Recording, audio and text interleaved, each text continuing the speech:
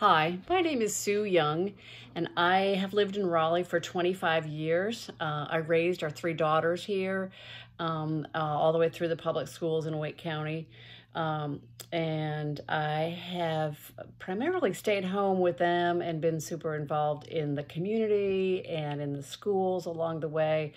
As the kids got a bit older, I took a couple of kind of contract assignments, one of them being with Kidzu Children's Museum in Chapel Hill, where I was an interim executive director and worked on educational programming and everything from staffing to volunteers and working with them. I also worked at RTI International with a research study that was working with military families and the impact of stress on the kids in those families. And so spent 3 years on the study interviewing children for hours and hours and hours, quite long 1-hour interviews, and trying to establish rapport with them and get them to trust and be able to share their feelings about being a kid in a military family. Again, worked in the schools quite a bit, in the classrooms. I did do some tutoring with students along the way, and at one point led a Math Superstars program for one of my kids' classrooms. It was back in the day where it was volunteers were a lot more welcome, and there wasn't a whole lot of process or screening for it at that point, but I understand that needs to take place now. Let's see. Why do I feel like I have time to do this? The last probably 10 years, in addition to, kind of getting the kids launched and off into their adult lives, I have been primary caregiver for both of my parents, and so spent a lot of time with them. They passed away peacefully at age 89, both of them within the past year. So I find myself with a whole lot of bandwidth and time on my hands and energy. My husband is not yet retired. I would call myself semi-retired, I guess, but I heard about this opportunity and I just thought it sounded like such a great way to give back to the community. I love this community. I loved sending our kids to public schools here, and I would love the opportunity to give back to the schools, and have thought so much about the young families and the impact of the virus and the pandemic on these kids, and helping to get them back maybe semi up to speed would be an honor. So that sounds just real neat.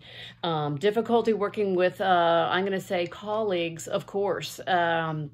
And I think my approach was always, this person has a different background than me, has a different approach to what we're doing.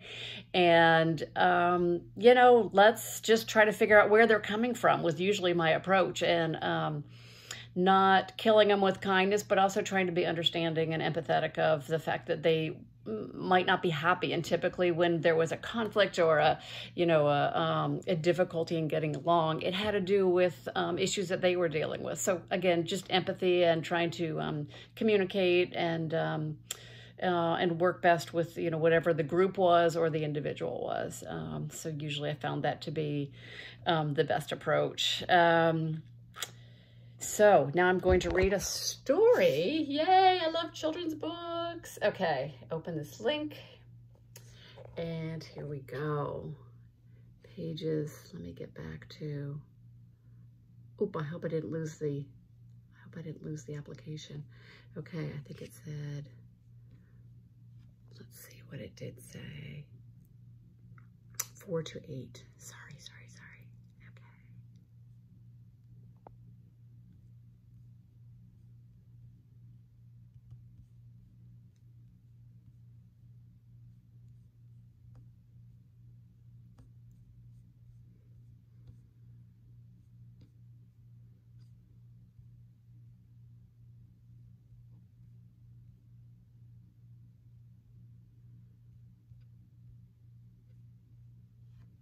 A long way out in the deep blue sea, there lived a fish, not just an ordinary fish, but the most beautiful fish in the entire ocean. His scales were every shade of blue and green and purple, with sparkling silver scales among them. The other fish were amazed at his beauty, and they called him Rainbow Fish. Come on, Rainbow Fish, they would call. Come on and play with us. But the Rainbow Fish would just glide past, proud and silent, letting his scales shimmer. Why do you think, kids, that this fish didn't stop and answer when they called out to him. What do you think made him proud and silent? What do you think was going on in his mind?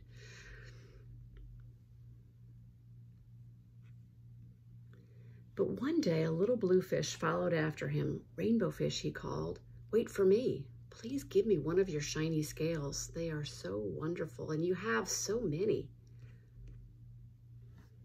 You want me to give you one of my special scales? Who do you think you are?" cried the rainbow fish. "Get away from me." Shocked, the little blue fish swam away. He was so upset, he told all of his friends what had happened. And from then on, no one would have anything to do with the rainbow fish. They turned away from him when they swam by. And let's see, a context word. And when the fish were shocked, what do you think it was about the little blue fish that made him feel shocked? What does that emotion look like to you? How have you ever been shocked in your life? Thank you very much. Sorry I took a little time finding the book, and I hope to hear from you soon. Bye-bye.